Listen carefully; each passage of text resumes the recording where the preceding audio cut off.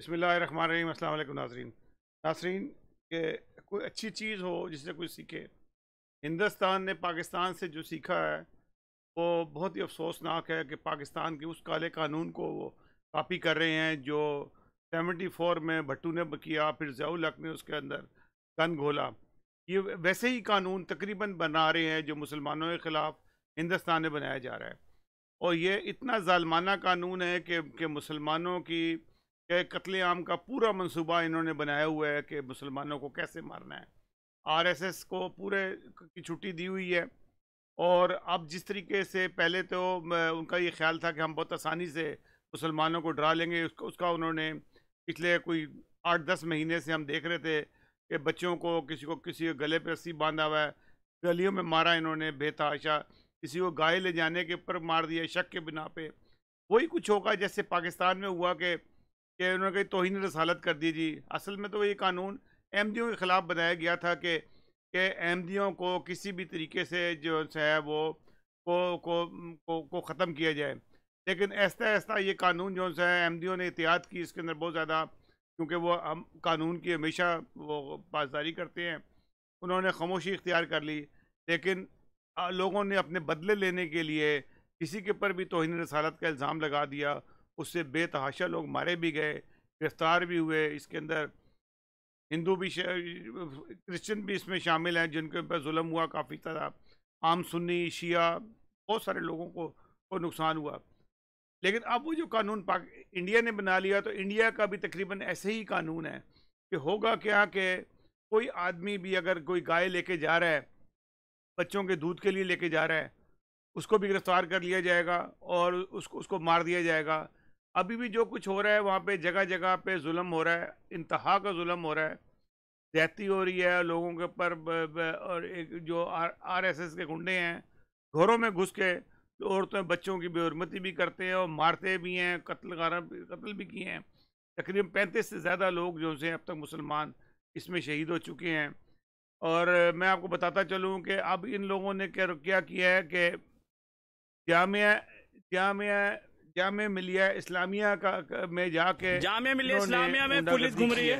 ये देखिए वीडियो जरा।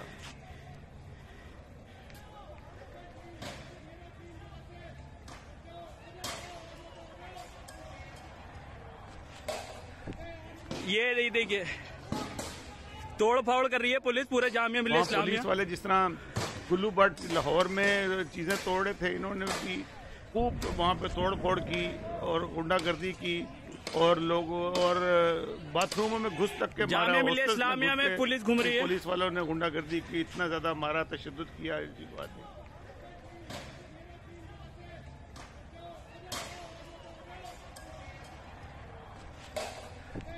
ये नहीं देखिए। हाँ, जैसे क्या कहना चाहेंगे? अभी ऐसा ब्रेकिंग न्यूज आ रहा है कि एक जामिया स्टूडेंट का मौत हो गया, अभी कन्फर्म होने वाला बाकी है। क्या कहना चाहेंगे ओवरऑल? आप खुद अखला आवाम हैं।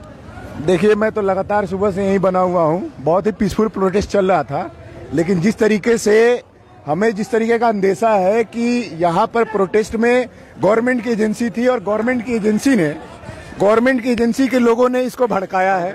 जब लड़कियों के ऊपर पुलिस ने चढ़ करके लाठीचार्ज किया और उसके बाद माहौल भड़का है और उसके बाद से प्रोटेस्ट आगे की तरफ बढ़ा है, थोड़े से पब्लिक आगे की तरफ भागी है और प्रोटेस्ट के अंदर में इनके जो एजेंट थे उन्होंने इस तरह का जो है वायलेंट एक्टिविटी किया है और वायलेंट एक्टिविटी करके प्रोटेस्ट तोड़ने की कोशिश की है।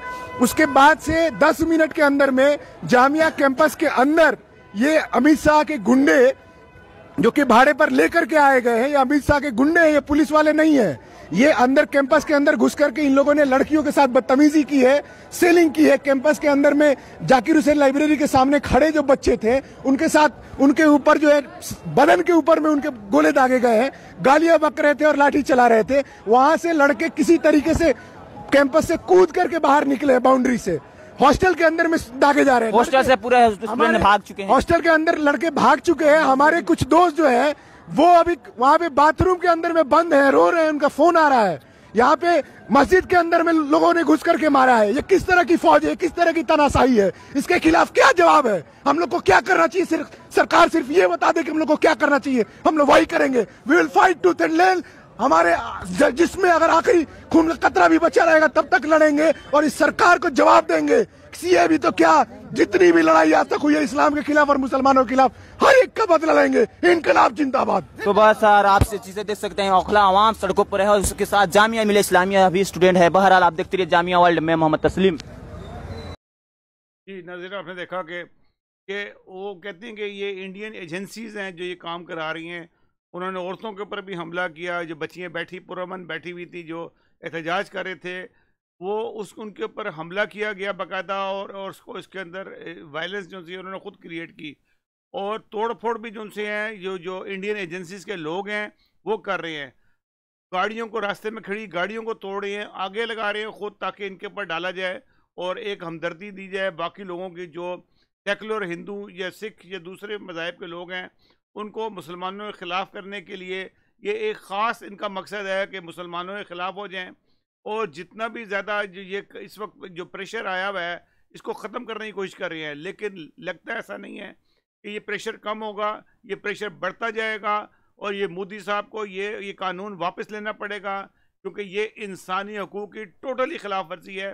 ये इंसानों के मुल्क में इस तरह हैवानों का कानून जैसा है कभी भी एक्सेप्टेबल नहीं होता। ये पाकिस्तान की मिसाल आप देख लें, पाकिस्तान की तबाही जो हुई है आज तक जो पाकिस्तान ना उठ सका, इसकी वजूहत यही थी कि गैर इंसानी कवानीन वहाँ बनते चले गए, भट्टू ने बनाए, ज़िया ने बनाए, और अब आज किसी की हिम्मत नहीं है कि उन कानून में तब्दीली करे। ये कानून अगर आज ख़त्म हो गया तो हो गया, नहीं तो ये कानून हमेशा के लिए कायम हो जाएगा, और मुसलमानों का जो कत्लेआम होना है इस कानून के बाद, इसकी मिसाल कहीं नहीं मिलेगी। और मुसलमानों को चाहिए कि आज वो खड़े हुए हैं तो उनको इसका एहतजाज अपना जारी रखना पड़ेगा, ताकि ये कानून जो है किसी ना किसी तरीके से ख़त्म हो।